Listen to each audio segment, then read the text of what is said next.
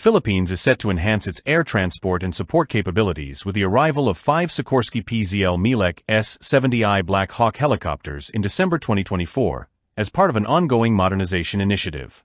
This delivery forms part of a 2021 contract for 32 units under the Additional Utility Helicopters Acquisition, Phase 4, aimed at strengthening the Philippine Armed Forces. Manufactured by Sikorsky and assembled by its Polish subsidiary PZL Mielec, the S-70i Black Hawk is renowned for its versatility and reliability in demanding environments. Designed for diverse missions, including troop transport, medical evacuation, disaster response, and logistical support, these helicopters represent a significant upgrade from older models, enabling the Philippine Air Force, PAF, to enhance its rapid response capabilities.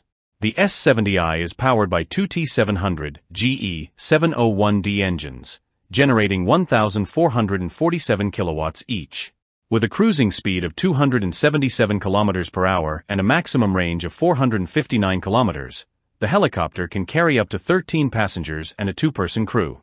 Additionally, it is equipped with advanced armament options, including external mounts for 12.7 mm machine guns, 20 mm cannons, and AGM-114 Hellfire missiles.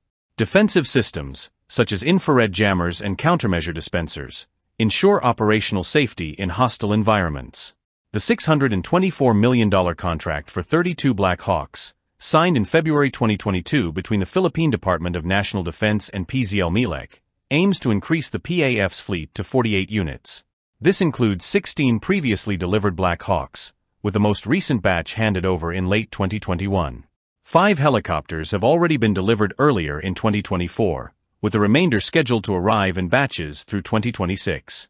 At least one helicopter has been designated for the 250th Presidential Airlift Wing, tasked with transporting high-ranking government officials, including the President.